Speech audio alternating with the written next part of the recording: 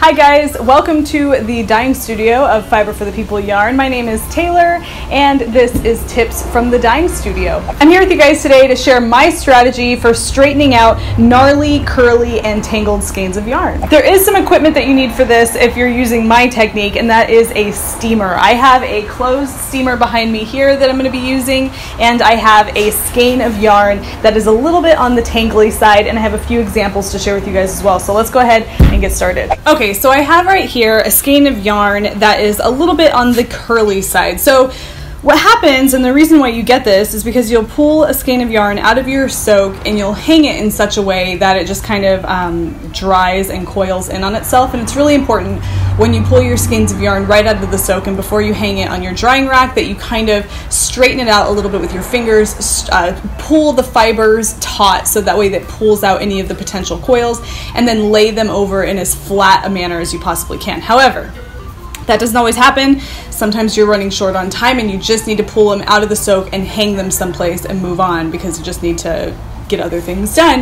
And that happens, and that doesn't make the yarn any less beautiful and lovely, and it definitely doesn't do anything to the feel of the yarn. It just makes for a really, not even a really messy, but a somewhat messy skein. Okay, so a closer look at this skein, you can kind of see here that the different strands of the yarn are beginning to curl right here.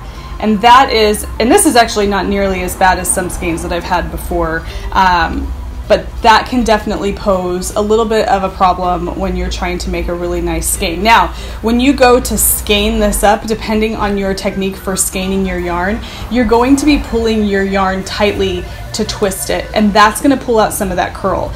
But again, depending on the way that you're doing this, some of that curl is not going to get pulled out and it's going to remain kinky in the skein, and you kind of want to avoid that. At least I would like to avoid that in this case.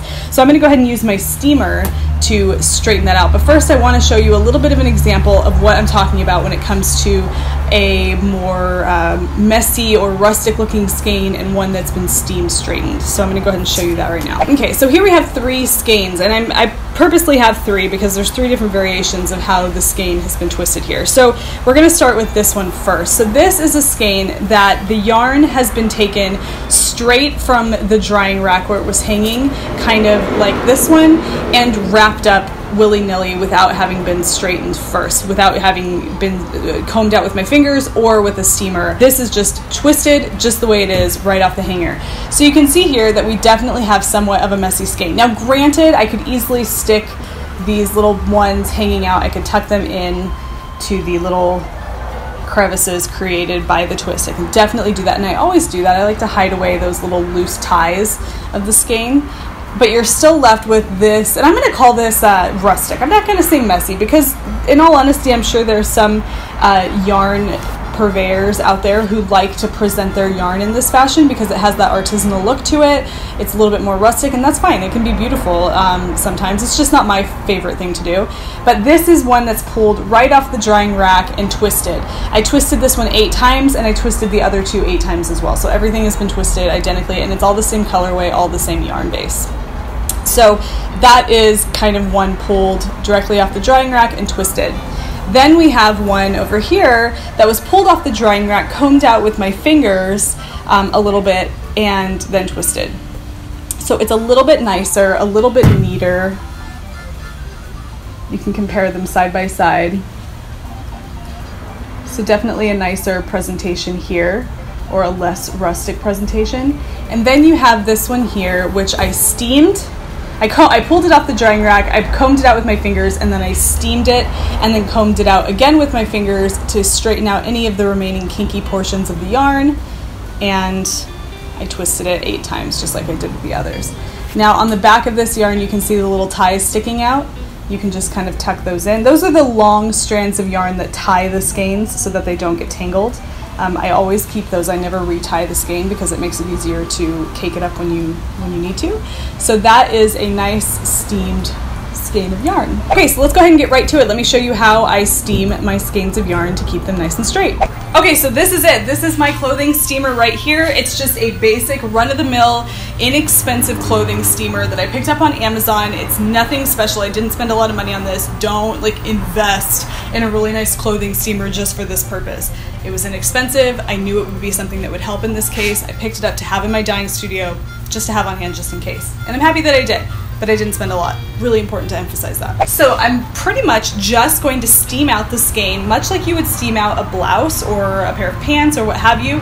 The only difference is that I don't want to have the steam head in contact with the yarn for too long. Just like you wouldn't have it with a shirt or something of cotton, because it could burn. And in this case, it could scorch the yarn, and I really don't want that. This is superwash yarn. It's not, it doesn't have a propensity to felt like non-superwash yarn would, so I'm not too worried about that. But I just want to be extra careful because I don't want to scorch any of the yarn. So you do have to kind of be gentle and cautious and take your time when you do this. Okay, so I just draped my yarn over the shoulders of the steamer, and I'm just going to straighten it out, open up the different strands, give it a little bit of a shake. That's about right. So we're ready to go. We can just go ahead and start steaming.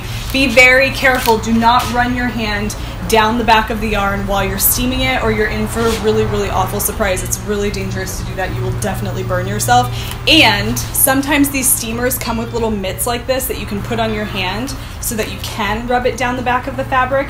Don't buy into that. It doesn't work. I tried that when I first got this and learned my lesson the hard way. The steam goes right through the fabric of the mitt, so you need to be really, really careful. And in this case, you really don't have to worry about that as much. What we're trying to do right now is just blast it with some nice wet heat, steam, and that will help to kind of release the curl and the coil in the fiber itself, almost as if you're re-wetting the yarn, but it's only just a subtle moisture that it's going to dry quickly and you can get right to skeining it. Okay, my steamer head is hot and ready to go. There's steam blasting out of it. I'm going to go ahead and get started. What I like to do is I like to take my hand at the bottom of the skein and kind of pull down a little bit to pull it taut so it straightens out the fibers. So as I steam it, it kind of sets them in place.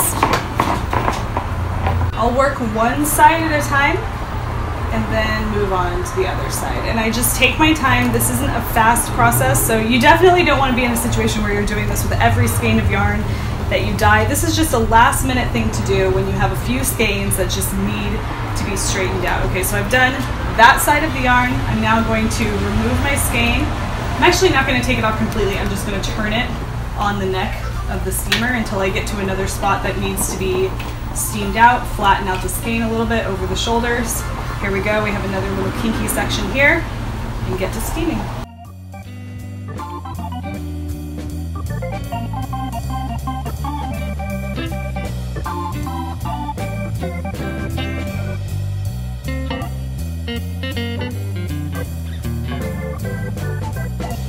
Okay, so I have finished my yarn.